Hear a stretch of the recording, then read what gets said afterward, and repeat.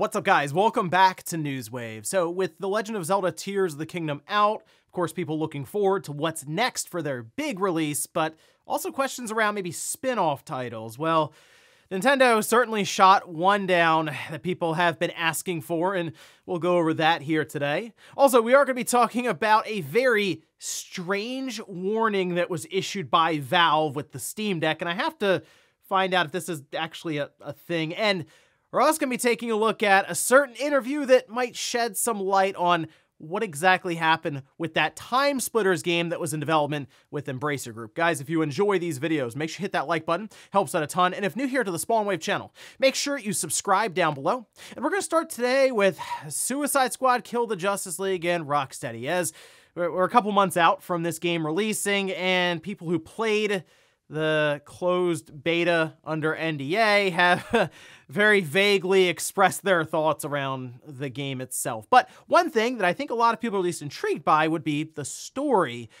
Well, that unfortunately has been just leaking out online over the last couple of days. And in fact, we can see this posted up over on Twitter. This is from Rocksteady Studios saying, "We're looking forward to players experiencing the story we've crafted in Suicide Squad Kill the Justice League once the game launches in the new year. It is very disappointing to see details being shared ahead of the game's release, so we can only urge you to avoid spoilers where you can, and please try not to impact the enjoyment of other players by posting spoilers." Okay, the game coming out February 2nd, 2024. Before there were, quote-unquote, spoilers that were out there early, apparently story details for Suicide Squad Kill the Justice League, but if you played the closed beta, you'll know those were not correct, it seems. But now the most recent leaks actually show quite a bit of information around what's going on in that game. And there's also images of certain characters that haven't been shown yet and more. So if you are someone who is looking forward to Suicide Squad Kill the Justice League, I would avoid a lot of that, because while WB is out there striking this stuff down, it's still getting thrown up on places like Reddit, on Twitter, forum posts randomly, so keep an eye out for spoilers. Also, we do still have some games coming up in 2024 for Nintendo, even though most of us are assuming we're going to see their next device, the successor to the Switch. One of those is the Luigi's Mansion game, and as you can see here, that was posted up by Wario64, it looks like it has now been rated by the ESRB. Luigi's Mansion 2 HD got an E rating on the ESRB website. Yeah, this is supposed to be releasing summer 2024. I'm thinking that's going to be earlier in the summer. Like, I feel like this lines up as a good June release.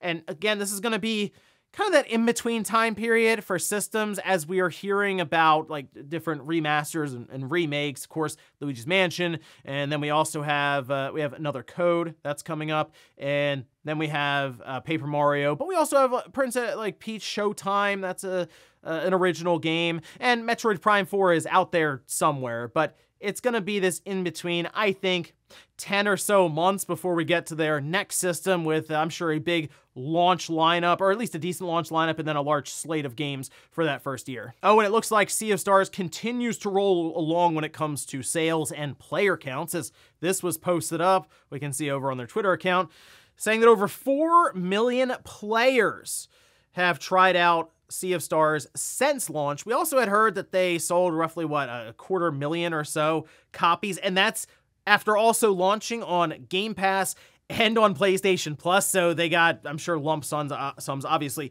from both services there, and it seems like Sea of Stars continues to just get out there, people trying out the game, which for a smaller studio, yeah, they're trying to get their name out there, let people try their game through these subscription services, which is where I'm sure a majority of these numbers are coming from, obviously. But it seems like they're pretty happy with how they're doing right now, and I have to assume just the PlayStation Plus and the Game Pass money probably recouped all of their development costs, and they're just making profit at that point. And now they're creating more awareness around their studio, so whatever they have, I'm sure, coming next, more and more people will be checking it out. And guys, with some of the quick news out of the way, let's get into the bigger stuff. Let's start right away with The Legend of Zelda, a franchise that has continued to grow, and I mean really took off when it comes to sales and just mainstream notoriety with The Legend of Zelda Breath of the Wild, and Tears of the Kingdom has just continued that upward momentum. So obviously we're thinking, okay, big plans for the next Legend of Zelda game. That's going to be a while though, and we would assume there would be some spin-off games, some remasters, remakes, collections like the Wind Waker Twilight Princess that's been rumored for years and years and years now. But what about the idea of a game that would maybe fall in line with Super Mario Maker, but for the Legend of Zelda series? Well, E.G. Aonuma did talk to Polygon actually about that. In fact, he was asked, hey, what about the idea of making a Zelda game where you put the power in the player's hands and they can just create their own maps for the Legend of Zelda dungeons and sort of just put it out there for other people to play through? This is what he had to say. When we're creating games like Tears of the Kingdom, I think it's important that we don't make creativity a requirement. Instead, we put things into the game that encourage people to be creative and give them the opportunity to be creative without forcing them to. There are people who want the ability to create from scratch, but that's not everyone. But I think everyone delights in the discovery of finding your own way through a game, and that is something we tried to make sure was included in Tears of the Kingdom. There isn't one right way to play if you are a creative person, if you have the ability to go down that path, but that's not what you have to do. You're also able to proceed to the game in many other different ways, and so I don't think that it would be a good fit for The Legend of Zelda to necessarily require people to build things from scratch and force them to be creative. So I do understand the reasoning when it comes to a big budget Zelda game like Tears of the Kingdom to do a Zelda Maker. But for a spin-off or something that has a smaller budget, something that would kind of fill in the gaps between those longer development cycles, I mean 2017 to 2023, there's a 6-year cycle there, and they used the same map, really, right? You feel like having something like a Zelda Maker, not 3D, though. I understand the 3D aspect would probably get overly complicated for not only the developers making the tool set and I guess the game to make a game, but the people also putting it together. But I think something like a 2D isometric top-down Zelda creator or Zelda Maker would be genuinely interesting, especially to see what people can come up with for a version of Zelda that seems to be more and more left in the past. I know we had the Link's Awakening remake, but just getting a brand new Zelda game like that isometric top-down is becoming, I think, less and less likely, and we'll just see more remakes or remasters in that fashion. Why not let people out there who obviously are very creative, as we see what happens with Super Mario Maker, take a shot at something like Legend of Zelda Maker, or I call it something else, I'm sure, but I don't know, to me it seems like a fun idea for something that can release between these big-time 3D, even open-world Zelda games. Also, there's one other thing in this interview I wanted to point out, as Aonuma was asked about what's your favorite ability in Tears of the Kingdom. If you could just pick one, this is what he had to say. I guess for me, it'd have to be Ascend. I'm somebody who, you know, if I can find a way to cheat, I like to do that kind of gameplay. And so once I had the Ascend ability, I really was looking for all sorts of different places to make use of it. I wonder if he was also making use of the duplication glitches that, ironically, were getting patched out over and over again, despite Aonuma apparently just likes to break the game or cheat in ways of using Ascend. And something tells me that maybe he was one of those people who was just going out there and duplicating all kinds of stuff to get a leg up in the game. Interesting phrasing there, an answer with all the duplication stuff that was going around, though. Next up, let's talk about Sony, Bend Studio, and Naughty Dog, as a LinkedIn post appears to point out a project with the two studios collaborating. We can see this, though, that was posted up. It was spotted here by Faison with a senior gameplay animator at Bend Studio. It was there until April 2022, so 2 years, 4 months time. Worked with Naughty Dog to prototype and create content on an unannounced project. And you see titles worked on here: unannounced Naughty Dog project, unannounced Bend Studio project, which, by the way, Bend Studio is, I would say, a studio at Sony that kind of flies under the radar a bit. I know they did Days Gone, and that wasn't necessarily the highest received or critically acclaimed title in the Sony catalog. But if you go back to it now, after they patched a lot of stuff up, especially on PC or on the PS5, it is a lot better when it comes to a lot of the glitches and the performance and stuff, but it comes down to, obviously, your view on the structure of the open world and a lot of the stuff they did there. But But in this case, what game were they working on with Naughty Dog? Because I don't think that's still in development. In fact, I feel like this is a game that Jason Schreier had alluded to, that being an Uncharted game. Now, we know Bend Studio has worked on Uncharted games in the past, like Uncharted Golden Abyss, that being on the Vita. And I am curious what exactly they would have worked on here for Uncharted, because Uncharted's, while they did do the remaster recently, that was more or less to, like, the collection, Legacy of Thieves collection, more or less to move it over to PC, and then also here it is on the PS5. I'm curious if they had a plan for a spin-off of it, kind of like Lost Legacy. Would it maybe follow Nathan Drake's daughter through for the next part of the story? There are a lot of questions on that side, but I am also really curious what Bend Studio is working on, because whenever we discuss studios within Sony and what they are setting up to show, rarely do I hear Bend Studio come up. So that's one I would keep an eye on, because they definitely have a lot to prove after what happened with Days Gone.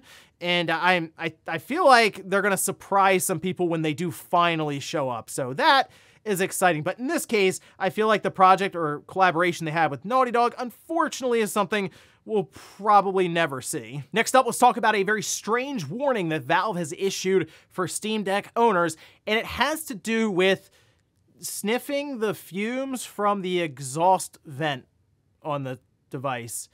Yeah, we can see this was over on Reddit as somebody screen capped their conversation with a customer service support rep, where they do ask, is it safe to inhale the exhaust fumes from the top vent of the Steam Deck? It's somewhat of a meme to enjoy the fumes, but I think I kind of like it, and I'm sure they paused for a moment there, Steam support, and then said, as with all electronics, it is generally not recommended you inhale the exhaust fumes on your device. While there are no safety concerns with general usage, directly inhaling the device's vent fumes should be avoided. We understand that it may be a meme, but please refrain from this behavior for the safety of your health. I mean, what do you think? What do you think they're gonna say there? Like, oh yeah, just make sure you inhale deeply when you're near. They're gonna say, hey, can you stop that, please? I mean, it's in writing, so they're gonna say that. But I had to double check, because this caught me off guard a little bit. And like, there are Reddit posts on the Steam Deck Reddit from years ago. Like, does anyone else with a Steam Deck like to smell the hot air that blows out of the top of it? There are a lot of comments here of people going, yeah, I thought it was just me. I didn't want to say anything, but I do enjoy smelling apparently the fumes out of it. And I do like some of the comparisons. Some saying it smells like burnt electrical tape. There's one that mentions fresh plastic. Another that says, reminds me of the smell of walking into an old school Blockbuster. Do the fumes coming out of the vent, could they potentially hurt you? Probably not. I mean, think about it. It's technically ejecting that into the room that you're in anyway, but I don't know. I guess there could be compound in the air. You're smelling copper, as they mentioned, plastic, I guess. It's going through the fin array of the heat. It's not really going to hurt you, I guess, but I'm also not willing to like sign that off in writing, as the person on Steam, the support moderator there, is kind of saying, don't do that. Yeah, I'll go with that, but yeah, that must have been a fun inquiry to get there. Who'd have thought you'd come to work and someone would be asking you if they can inhale the fumes coming out of the Steam Deck exhaust. And in our last bit of news, let's talk about Time Splitters once again, as of course, Free Radical shut down. Time Splitters pretty much canceled at this point, with Embracer Group going through all kinds of cutbacks and trying to consolidate down so that their books make sense. But many of us have wondered, what exactly were they making there under the Time Splitters name? We had the concept art that got out there, and now there is apparently an anonymous interview that was more or less verified for the person's identity through some artwork and concept art that they sent over that paints, I'd say, a very expected picture when you think about a pitch for a shooter like this with all the components in place for, you guessed it, a live service game. But let's take a look. This posted up over on the Free Radical fandom. Two questions I want to point out here. One saying, how far was the game into development? They say still a ways out, 2 years probably. The direction of the project changed earlier this year in 2023, around March. We did a massive 180 into a Time Splitters 2 remake-ish. Remake with a few new slightly changed levels and alternate timeline story. Okay, that's I would take that. That'd be fun. Originally, though, it was a Fortnite clone. Nobody wanted that, really, not even us, but we didn't have much of a choice for a long time. They go on to say, does that mean it was free to play? Yes, it was a free to play battle royale with some additional modes like deathmatch, team deathmatch, capture the bag, etc. Characters and skins were microtransactions. At least that was the plan. There was debate over what would be offered as standard and what was purchasable. But for the sake of the publisher, we showed everything as purchasable. So the idea of trying to make another Fortnite, a battle royale out of time splitters, sounds terrible, obviously. But in terms of trying to get your project greenlit, that's probably one of the best pitches you can make right now. And although it might be waning a little bit with what we're seeing around the industry, but think about a couple of years ago. Hey, we're going to make the next Fortnite. We're going to do it under time splitters. I got to spend a bunch of money to get all these people together, form the studio, but that's our plan. A game that we can support for the next 10 years, make a boatload of money off it, microtransactions all over the place, and we're going to go after the Fortnite money. Yeah, it makes sense why Embracer would have been like, all right, yeah, let's do it. Let's get this thing going. Whereas after they saw that it apparently turned into Time Splitters 2 as like a remake that wouldn't be the next Fortnite, oh yeah, and it's going to take probably another 4 years, most likely, let's be real, to come out. Yeah, it's not what they were originally envisioning. They already have cash flow problems. We're cutting this out. And it's unfortunate because I wouldn't have minded a Time Splitters 2, we'll say remake for now. I think that could have been a lot of fun. And I don't think every game needs to be live service, battle royale. Sometimes an arcade shooter with online components is enough, and I wish the industry would remember those days a bit, right? To go back and say, hey, we can make a single-player game and then just have a multiplayer mode alongside of it that we don't have to update and have hundreds of people supporting for 5 or 6 years. Sometimes it's okay to just have a multiplayer mode on there that we can jump in from time to time on our own with our friends and just have a blast with. But yeah, unfortunate stuff there for Time Splitters. Seems like the development was all over the place, and kind of makes sense now hearing that why it was probably on the chopping block for Embracer. And before we go to the comment of the day, we're taking a look at the poll that I posted up yesterday, where I asked which Nintendo franchise would you like to see a Mario Maker-like game from. Yeah, Zelda leading the way there with Mario Kart close behind, and then look at Metroid right there as well. Yeah, Zelda makes the most sense. I mean, Mario Kart would be fun, but you figure it's gonna end up being kind of limited with it just being basically a track that you dress up a bit or change paths and those sorts of elements, whereas Zelda, I mean, the possibilities would be limitless, you figure. I mean, I would still keep it isometric because the 3D aspect could get a bit out there in general. That could be what we put under scope problem when it comes to just development of that game. But I just feel like it would be awesome. Think about that. Also, you could go from 8-bit to 16-bit and then maybe up to like what we have with A Link Between Worlds, those kind of visuals. See, that would be awesome. But I don't know, I guess Nintendo isn't really thinking that way. Let me know if you would like to see a Zelda Maker, though, down below in the comments. And we'll finish up with the comment of the day, as you're seeing here. This is from The Shadow saying, didn't Microsoft's leaked roadmap that we found out about not too long ago say that their next console was planned for 2028? Not the plans can't change, but bringing a release forward like that sounds like quite the scramble. So those slides, to my understanding, were from 2020, and it was more or less, okay, the Xbox Series X and the Xbox Series S are done. They're shipping. What do we do next? What are the plans? How can we draw this up? Because when a system ships, that company starts planning the next system. It really is like an endless thing, and then eventually they get to the point where we have to start procuring parts, figuring out how this actually comes together, roadmaps and stuff, probably about halfway through the generation, which PS6, I'm sure that's going to be on deck here pretty soon for Sony internally. In this case, though, it appears Microsoft, that still would have been their planning phase. Maybe things did change behind the scenes, as Phil Spencer alluded to, and they thought, you know what? Let's kick off the next generation a year or two sooner rather than try to do a mid-gen refresh. We'll get to 2026 with our current Xbox Series X and get things rolling along there and get a bit of a head start on Sony. Worked with them for the Xbox 360, as we saw how the PS3 and the 360 were neck and neck basically the whole way. Maybe it can work for the next generation as well. And ladies and gentlemen, that's going to do it here for Newswave. If you enjoyed this video, guys, hit that like button. If not, hit the dislike. Leave comments down below about everything we talked about here today. Whether it's the Legend of Zelda Maker, do you think there's a place in the market for Nintendo to release something like that? And then Also, what about Valve issuing a warning when it comes to people inhaling fumes from the Steam Deck vent? And Time Splitters getting the Fortnite treatment.